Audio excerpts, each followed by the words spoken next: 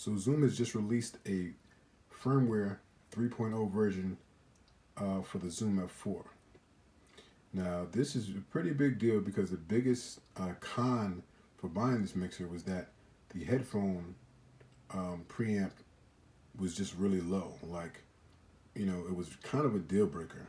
For a lot of people, I don't do sound that much. I'm a DP, but like I still do the one-man band thing. So I hadn't used it for a while, and I used it the other day and had to record sound, and it really made me want to get a Sound Devices recorder because the sound was just so low and I hadn't used it for a while. So my impression of it was that it was definitely an issue. So I just got an email. They said they had a firmware update. Wasn't really too interested, but something told me to look, and in it said that it actually boosts gives a digital boost to the headphone output. So I figured I'd load it up and see how much of a difference it makes. And I have to say, it makes a huge difference. It's almost like makes the fact that this was that feature of it, that that defect, was a how was a deal breaker. It actually like kind of undid it. So first, I'll show you how to kind of like just the difference in it. The interface looks a little different, but it's pretty much the same.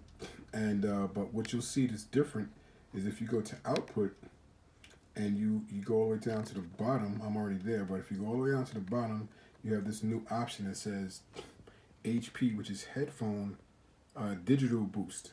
And then you can go in there and then choose how much you want to boost it.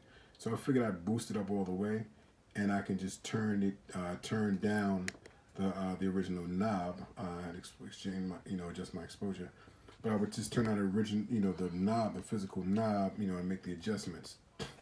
But as I'm sure you're wondering, with all of this talking, right? Like, how good does it work? So what I'll do is I'll turn it all the way up. I have the digital boost, the headphone gain boost up to. Let me go back to output. I have it up to 24, which is the max. Now I recorded what I'm about to play. I recorded it from actually the from the XY adapter or whatever this thing is called, but I forget the exact name of it. But I recorded into this from my Sound Devices, just mic pre. I forget, it was like the MP1 or something, because I wanted to bypass the preamps. And so I have just a set of headphones here. It's on my desk, and I'm going to play it. And I think that you will, like me, you will find that it's a significant increase in sound volume. So this is everything all the way up, and listen.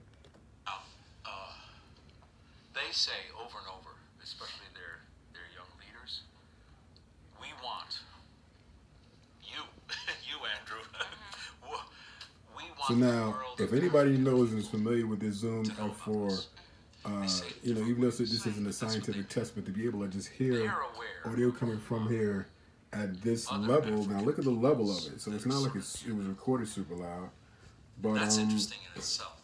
So to hear it coming from headphones, if there were a team that you would this loud, person is definitely an improvement to say the least. So yeah, kudos to Zoom. You guys definitely made an effort to improve it, and this is definitely an improvement. She's in charge of the whole All right, see you guys next time.